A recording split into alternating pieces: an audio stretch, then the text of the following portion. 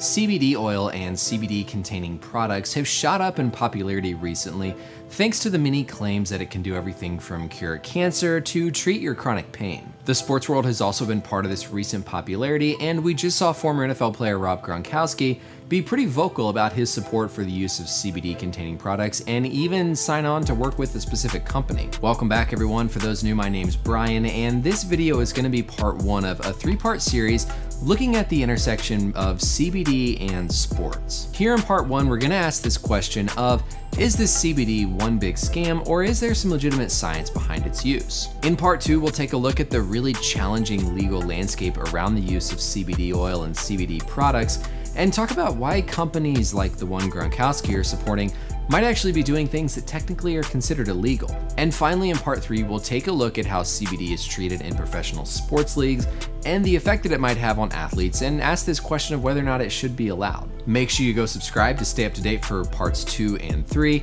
But for right now, let's get started with asking the question of CBD oil. Is it a big scam, or is there some good science? I want to start off by giving you some basic explanation into the whole background of CBD and kind of this whole family of products related to CBD. CBD, of course, stands for cannabidiol, and it's a compound that's a derivative of the cannabis family of plants. Cannabis sativa is the kind of overarching family of plants where these come from, and those can be broken down into two particular ones referred to as hemp and marijuana. The difference between the two is the content of THC, which is that psychoactive substance component of marijuana. In particular, hemp has less than 0.3% and marijuana has greater than 0.3% THC. CBD and THC are part of a family of compounds referred to as cannabinoids. These are compounds that act on the body throughout the endocannabinoid system to control different aspects of human physiology. There's three primary classes of cannabinoids. The first ones are phytocannabinoids,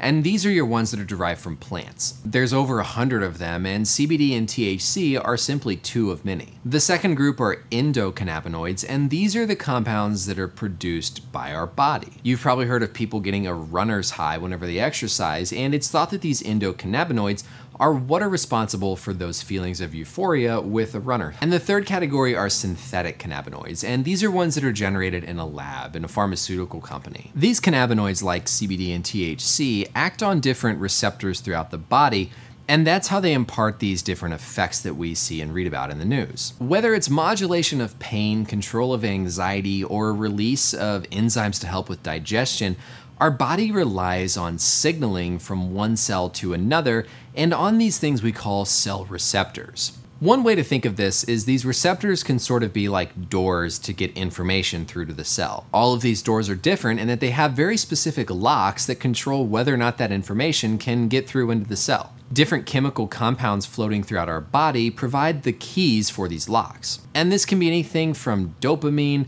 epinephrine, serotonin, potassium, sodium, simple elements and electrolytes. All can function as the keys to unlock and access the doors to these cells and instruct the cells what to do. Sometimes each door only responds to one particular key, but it gets really confusing because sometimes multiple keys can affect the same door. CBD and THC can be thought of as keys trying to affect the information of what's going on behind the doors to these cells. One of the most challenging parts of understanding human physiology is that there are countless numbers of these specific types of receptors found throughout our body and through our different organ systems. And of course, because there's so many receptors, there's countless number of chemicals or compounds that can act on these receptors to cause the cell to do specific actions. THC has a strong affinity for the CB1 receptor, which is primarily located in the brain, and that's why we think it causes these psychoactive properties. But the specific action of CBD is a little more confusing and not as clear-cut in terms of where specifically it's acting in the body,